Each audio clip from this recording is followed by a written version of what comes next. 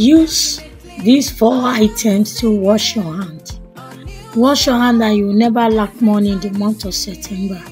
How are you guys? Welcome to my page. Number 1 thing that you are going to use, you're going to be needing your cinnamon powder. You'll be needing your cinnamon powder. Place the cinnamon powder in your palm, any of your palm.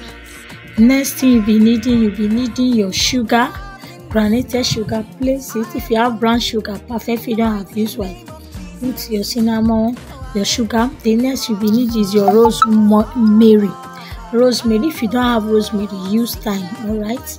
Place it, add it to it. The next thing you're going to put is your sugar and salt. Add a pinch of salt to it. Then get me grain of rice, 9 pieces. Put it together. Then pour honey to mix it. Use your middle finger. Mix it together. After mixing it, use it and draw number 9. Number 9.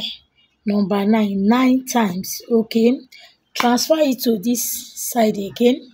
Use your middle finger and draw number 9. Number 9. After that, rub together and begin to wash. Affirmate it.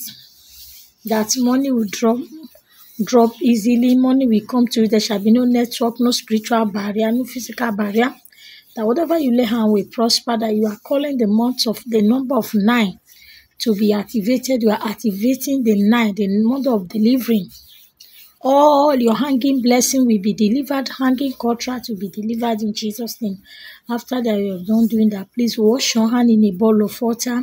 Go and return the water to Mother Earth. Some people will say, where I'm living, I can. When you finish washing, you can get something like this. Transfer the more water to you. As you come out, open it, pour it on the earth. Don't flush it on the toilet. Don't even flush it in your washing hand basin. Alright, yes. Pour it on the Mother Earth. But if you know you cannot pour it on the Mother Earth, pour it on your washing hand basin. But don't flush it in the toilet. Watch how money will keep on coming to you in Jesus' name. Subscribe and like, share.